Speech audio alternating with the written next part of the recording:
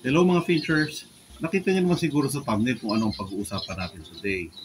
Isa sa pinaka-popular sa mga uri ng mga pet finches ay ang zebra finches. Pero may mga bagay na gusto ko sa mga ibon na to at meron din naman mga ayaw ko sa kanila. Pero bago natin simulan to, gusto ko lang linawin na ang mga sasabihin ko na dahilan na ayaw ko sa mga zebra finches ay hindi para siraan ang type ng finches na ito o yung mga nagbe-breed na ito dahil isa rin naman ako dyan.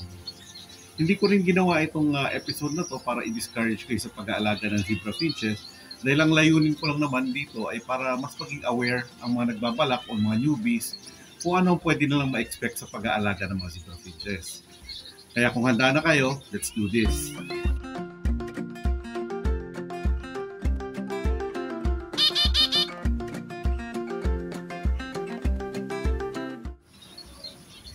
Okay, so simulan muna natin sa mga dahilan kung bakit gusto ko ang mga zebra finches. Unang-una na dyan ay ang itsura ng mga ibon na to. Mabibilog kasi ang mga katawan nila at may kanya-kanyang personality rin ang mga ito. Very active at energetic ang mga zebra finches na makikita nyo na palipat-lipat ng mga perches sa loob ng kulungan, lalong-lalo na pag breeding season na dahil panay na ang pamamarako ng mga cock sa mga hen. Makikita nyo rin silang hinahabol at kinakantahan yung mga kapare sila kaya sarap silang panoorin. Paulit-ulit ko na nasabi to pero ang mga zebra finches talaga ang pinakamagandang type ng finches na para sa mga nagsisimula pa lang sa pag-iipon. Para kasi sa mga newbies, ito ang magandang pag-practice sa pag-aalaga at para matutunan muna ang mga dapat malaman sa pag-iipon at saka yung mga responsibilidad na kasama dito. Kahit isang pares lang muna at pag nagamay nyo na ang pag-aalaga sa mga ibon na to, mas mapapadali ang pag-aalaga nyo sa ibang mga types ng finches. Siyempre, kasama sa pag-aalaga ng kahit anong pet ang gastos. At ang mga zebra finches ay tamang-tama lang ang presyo, lalong-lalo na kung gusto nyo lang talaga mag-alaga ng mga finches. Kung medyo mababa lang ang budget nyo o hindi pa sapat ang inyong pera, makakakuha naman kayo ng mga normal o low mutation ng zebra finches na hindi gano'ng kamahalan. Kung hindi pa kayo gano'ng sanay at medyo may takot na baka mamatayan ng ibon, huwag naman sana.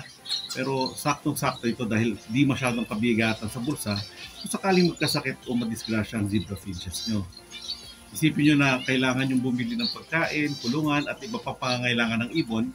Kaya kung limited ang budget nyo, ito ang para sa inyo. Isa sa mga advantage ng mga zebra finches sa ibang mga uri ng finches ay ang pagiging dimorphic ng mga ito. Kung hindi kulay all-white ang mga zebra finches nyo na medyo tricky malaman ang sex kung pagbabasihan lang ang itsura, ang karamihan ng mga ibon na ito ay napakadaling i-gender. Sobrang obvious kasi ang mga markings at behavior nila na makakasiguro kayo na good ang pairing nyo. Ibig sabihin, hindi masasayang ang oras nyo na magkamaling magpares ng parehong lalaki o kaya parehong babae. Kung isa sa habol nyo sa mga finches ay ang variety ng mga kombinasyon ng kulay, tamang-tama ang mga zebra finches para sa inyo. Bagamat di kasing makulay ng mga gold dyan ng mga ibon na to, ang mga kulay ng mga zebra finches ay kadalasang naglalaro lang sa kulay white, fawn, orange, black at gray, pero napakaraming kombinasyon at mutation na napapalabas sa kanila. Kung magre-research kayo, makikita nyo ang iba't ibang mutation at maituturing nyo na swerte na rin tayo dito sa Pilipinas dahil marami sa mga ito ay available sa atin. Kaya dapat rin natin ma-appreciate ang marami at mahuhusay ng mga zebra finch breeders dito sa ating bansa na maalam sa mga mutations. Hindi masyado may tuturing na high maintenance sa mga zebra finches. In fact, napakadali nilang alagaan. Basta't maibigay nyo lang yung mga basic needs sila ng pagkain, inumin at saka nest box. At sa pagkain naman, hindi rin sila ganong pihikan. Kumakain sila ng seeds, mga gulay, insects, at mga ibang prutas. Hindi rin nila kailangan ng masyadong atensyon na kahit pabayaan mo lang sila at hindi masyadong aabalahin, okay lang sa kanila. Hindi sila ganong kaselan sa panahon at saka sa mga pagsilip-silip sa mga putad nila.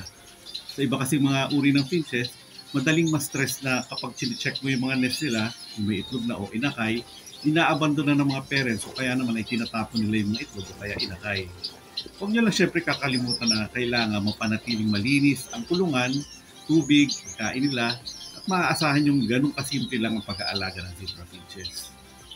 Actually, nabanggit ko na rin ito dati na kaya gustong-gusto ko ang mga finches ay dahil hindi sila ganong maingay.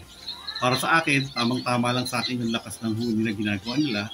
Kung pakinggan mo lang sila habang nagre-relax ka dahil hindi masakit sa tenga yung tunog na ginagawa nila. Parang lang squeak toy. Minsan maririnig mo na may konting mga tono yung pagkanta ng mga lalaki at pag may isa sa kanila na nag-ingay, sasagutin o sasabayan naman ng mga ibang zebra finches. Para sa katulad ko na hindi naman ganong malaki ang lap area dito sa bahay, nakakasiguro ako na hindi ako nakakaabala ng mga kapitbahay para maireklamo dahil sa ingay. Sa mga alaga ko na finches, ang mga zebra ang isa sa pinakamadaling paramihin. 2 weeks pa nga lang mula nung nagsimula ako sa pag-aalaga ng mga ito ay nangitlog na ito agad. Maraming mga mag-iibon na nagsisimula sa pag-aalaga ng zebra finches ang minsan nawawalan na ng gana dahil naiinip sa unang pangingitlog ng mga ibon nila. Ang payo ko sa inyo, konting patience lang dahil kung tutuusin, yung mga ibon na ito ay mabilis nga mag-mature. As early as 4 to 5 months ay pwede na mangitlog yung mga zebra finches. Hindi rin sila masyadong mapili sa kapares na basta pagsamahin nyo lang lalaki at saka babae, kalaunay magbe-breed sila. Kapag simula na mangitlog yung mga pares nyo, tuloy-tuloy na yan, kaya pabayaan nyo lang sila. Kaya na itong mangitlog ng mga 10 to 12 clutches a year. Sabihin natin 4 na itlog sa bawat clutch, kaya mga mahigit 40 chicks na kagad ang kayang mag-produce ng bawat pares sa isang taon. Hindi nyo rin kakailanganin ipaposter yung mga itlog at saka inakay ng mga ito dahil magaling naman maglimlim at mag-alaga yung mga parents ng mga zebra finches at malaki ang porsyento na nabubuhay lahat ang fisyo. So syempre may mga gusto ko sa zebra finches at meron rin naman ako mga ayaw sa kanila. Hindi naman marami to at kung tutuusin nga, inasa sa inyo na rin kung ang mga bagay na ito ay may tuturing nyo rin na ayaw nyo. Alam ko nakakasabi ko lang na isa ito sa mga dahilan kung bakit gusto ko ang mga zebra finches. Pero depende na nga rin sa pananaw nyo kung ang tingin nyo rito ay good or bad para sa mga zebra finches. Natural, marami ang mga gusto na mabilis ang pagrami ng mga zebra finches sila dahil pwede rin ito maging source ng income kapag naparami na. Pero kung titingnan mo rin sa isang banda, mas maraming alaga, mas malaking gasto sa pagpa. Sa sobrang dali nilang paramihin, kung hindi mo i-control, kakailanganin mo rin ng mas maraming kulungan at space para ma-accommodate mo lahat sila. Sa dami ng nag-aalaga ng zebra finches, pwede rin maipon ang mga paanak nyo dahil mas madali silang paramihin kumpara sa pag-dispose. Sa sobrang prolific nila sa pagpaparami, kakaroon na ng mga times na habang may pinapalaki pa sila o inaalagaan ng mga inakay, ay may mga itlog na ulit sila sa pugad. Pag nangyari ito, minsan kailangan mong piliin kung ihiwalay mo muna yung mga anak kahit hindi pa ganong handang mabuhay mag isa o isa-sacrifice mo na lang yung mga itlog kung wala kang ibang pares na mapaglilipatan ng mga yan. Magandang problema naman yan kung tutusin pero isa yan sa dapat yung expect sa mga zebra finches. Okay, so maaaring marami sa mga zebra finch breeders natin ang hindi mag-agree dito. Pero para sa katulad ko na hindi naman masyadong eksperto sa larangan ng mga mutations, nalilito ako minsan lalong-lalo na sa mga high mutes. Marami kasing posibleng mutations na ang pagkakaiba lang talaga ay sa pattern o kulay ng buntot, pakpak o ng muka. Isa ito sa dahilan kung bakit medyo nahihirapan ako i-ID ang iba sa mga napapalabas ko ng mga inakay. Kung hindi mo masyado naiintindihan yung mga mutations, medyo may chance na overprice ka o underprice ka sa mga binibitawan mo ng mga ibon. Kaya kahit papano, kailangan mo rin alamin kung considered as low or high mutes yung mga ibon nyo. Gusto ko ang mga zebra finches, pero kung may ayaw man ako, pinakaayaw ko sa mga ibon na yan, ay ang pagiging medyo agresibo nila. Hindi ko naman linalahat dahil may mga kanya-kanyang personality naman ng mga ibon na yan. At aminin ko na kapag alaga naman ako ng mga zebra finches, mababait talaga. Kaya lang, medyo natural rin talaga sa species na ito ang pagiging territorial nila at saka nagiging sanhi talaga yan ang pag-aaway. Kapag medyo bata pa, hindi po masyado problema yan. Pero pag dumating na ang breeding season, mag-aagawan na sila sa mga kapares at saka yung mga pugad. Kaya medyo mahirap silang pabayaan na magkakasama sa isang kulungan, lalong-lalo na kung maliit lang ng cage. Kung ang paglalagyan nyo naman ay flight cages at hindi nyo naman lalagyan ng pugad, pwede nyo naman pagsama-samahin yung mga zebra finches nyo at posibilidad na hindi sila mag-away. Kaya lang, minsan talaga merong isa o dalawang zebra finches na talaga matapang pag naaawayin yung iba. Sa mga ibang type ng mga finches, katulad ng mga Goldian, Society, Owl finches, mababait yung mga yan at saka pwede nyo talaga silang pagsama-samahin. Pero sa mga zebra, maging lalaki man yan o babae, may ugali silang pambubuli sa mga ibang ibon. Yan ay mapazebra man o ibang klase ng finches.